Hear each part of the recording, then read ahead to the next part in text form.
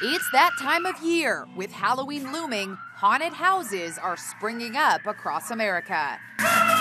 But one couple who visited a haunted house had a scarier time than they ever expected. They say they were subjected to a shocking mock rape.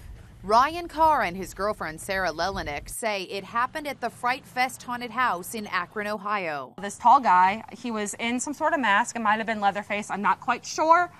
And he was pushing Ryan onto the bed.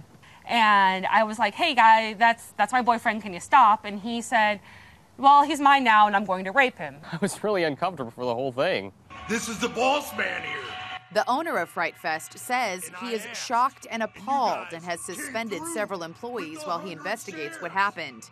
Even a mock rape scene has no place as part of any entertainment, he said in a statement. It's not the only haunted house attraction where the gore and screams get all too real.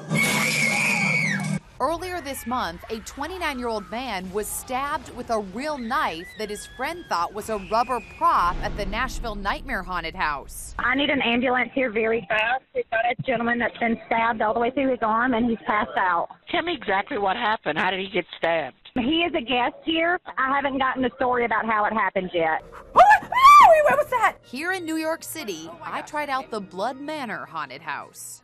Those eyes look really real. Owner Mike Rodriguez says his staff have strict guidelines about how far they can go to frighten guests. Our actors don't touch anyone, ever. Okay. Part of the rule is touch nothing and nothing will touch you. Got it. So you will not be touched. Are there exits? Should you get really nervous? There are chicken exits located all over the place, and they can exit at any time if they feel uncomfortable or unsafe.